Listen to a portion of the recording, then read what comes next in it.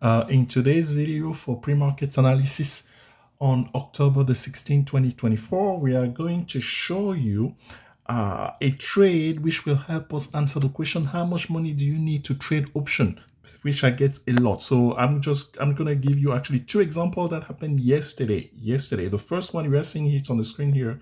If my screen can get stable, here we go.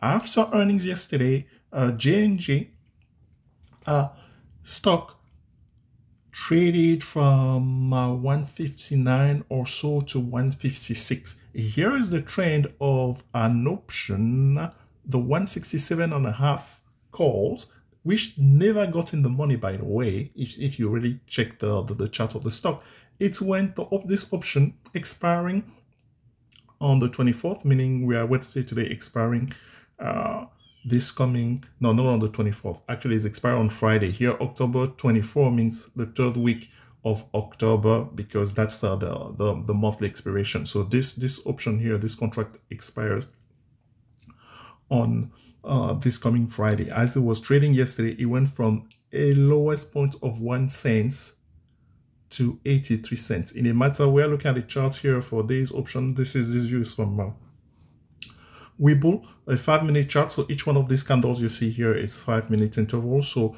the 1 cent lowest price of the day, was the lowest price of the day, went to 83 cents. And if you count the candles, you will see that we have less than 10 candles, actually, I don't know, 15 candles or so. So this happened in less than 90 minutes, where we were able to get a profit of 8,000% in less than 90 minutes. 1 cent, that contract that goes from 1 cent. We have had example in the past. If you go to some of our old videos of Baba after earnings, how do we know this? If you ask me, but Telex, how could I have done to figure out this Genji stock?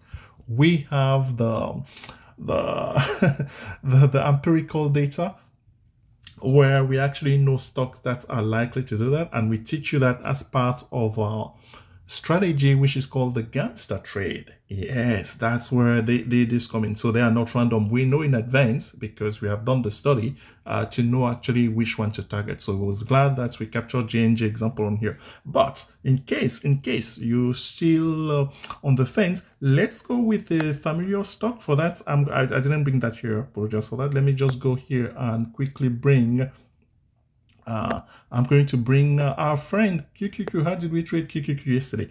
Here was QQQ yesterday. These I just did the screen capture in the summary of my trade. Here, so the QQQ 0DTE expiring on the 15th, 490 puts, we're going for 5 cents, my friend. So $5. So here are 3 contracts. The cost here is 1608 because each trade charges me 35 cents per contract. I negotiated with them to trade this stuff. So the total 3 times 5 plus the 35 times 3, a whooping investment of $16, which turned out to be, well, that's an opportunity to teach you what's going on here.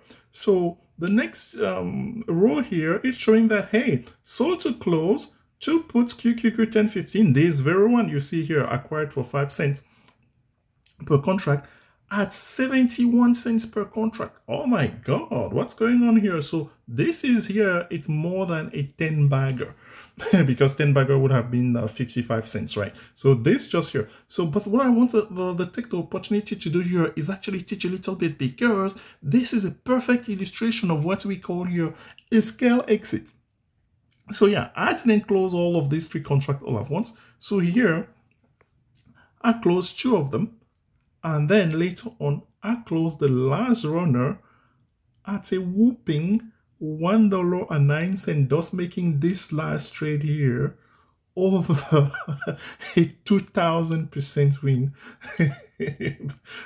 Back around this. Yes. So here we just showed you 2 examples of how much, trying to answer the question, not trying, actually giving you evidence of how much you need to trade options. So the first trade was 1 cent on J&J, which is part of a strategy we call the gangster trade, which we can teach you. We will teach you here, not we can. We will teach you here at Successful Tradings. And then this trade of the QQQ that we are familiar with. Everybody trade QQQ. It's like bread and butter, right? So this one, in this case here, we have like This one here from 5 cents to 71 cents is a 1,200% profit trade, and this one is over 2,000% trade on here. All right, so very good. Let me go back to our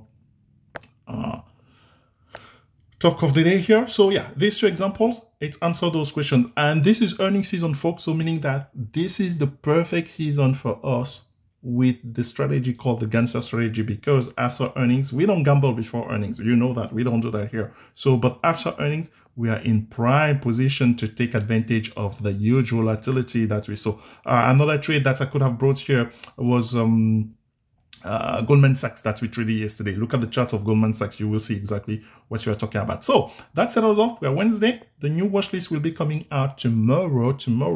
And here, let's take a look at a preview. Where are the overall indexes going? I mean, you know that our focus is strictly really in terms of index that we trade. QQQ is by far the largest one. I mean, the Dow, I'm showing the Dow here just for show really because it's part of the same screen. IWM, we like this one. And the setup here is really interesting to us. It was on our watch list. If you look at our watch list last week, where we were targeting the 22 calls, as one of the entry, well, my friend, they were already in the money from last Thursday release when this stock was trading at 215 or so. So, but movement calls more movement, because from here, there are only two things that can happen. Will this finally break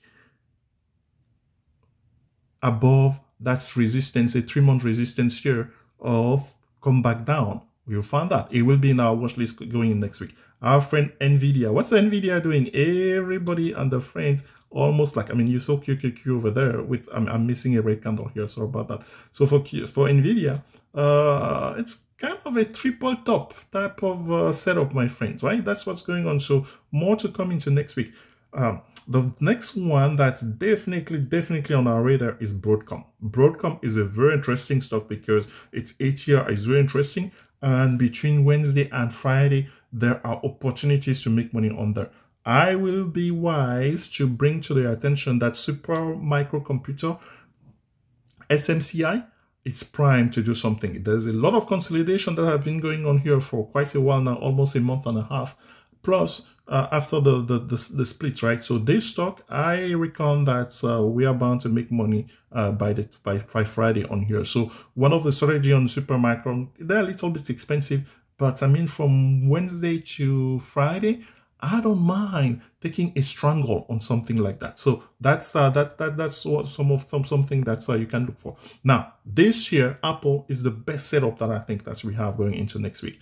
A little bit of triple topping here, yeah? We traded at 233 yesterday. Actually, as a matter of fact, as QQQ was struggling yesterday to stay green, Apple was the only green of the top 8 that you know in QQQ. So, but here, where is it going to go? Again, a breakout is very possible. For us, we will set this up in our watch list with 2 strike price, one for call and one for puts. And as you know, or you do not know, we will teach you how we trade our watch list. But this setup is what we call a high probability setup. Let's go more, one more, or actually a few more. I mean, this one is the same. Look at the pattern of this Chinese stock, JD, Baidu, PDD, and Baba for that matter. I have all of them 4 on here. Well, the going is a little bit tough for this lately, right? So the downtrend have started here, and these one typically, I mean, when they want to reverse,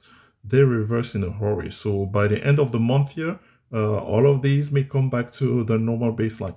What do we have? We traded successfully yesterday. JD was a good trade yesterday on this gap down on here, but we still have expiration for next week as well. So therefore, they will be on our watch list. I mean, you can definitely try. I told you in last video, I prefer JD and PDD, but I mean, there's nothing wrong with trading Baidu or Baba for that matter. Next, what we look for next week?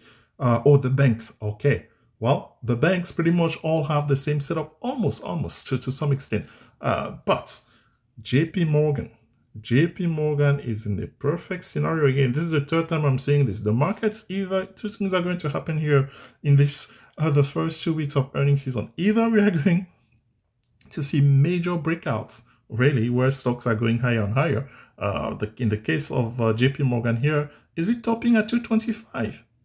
I'm not sure, but one thing for sure, it will be on our watch list, and I will definitely be looking at strike price on the downside of 215, just to show on here conservatively. So, and those options, they tend to be cheaper than Goldman Sachs, hence I prefer them. So this is our watch list, a preview of our watch list, and today we are just going to follow the existing watch list. There are plenty of opportunities. There were gains yesterday of 400% across the board on PDD, JD, Nvidia's, and the like. So we will be following that while awaiting our new watch list. Thank you, and we wish to see you in the next episode of Option Trading for Beginners. Bye-bye.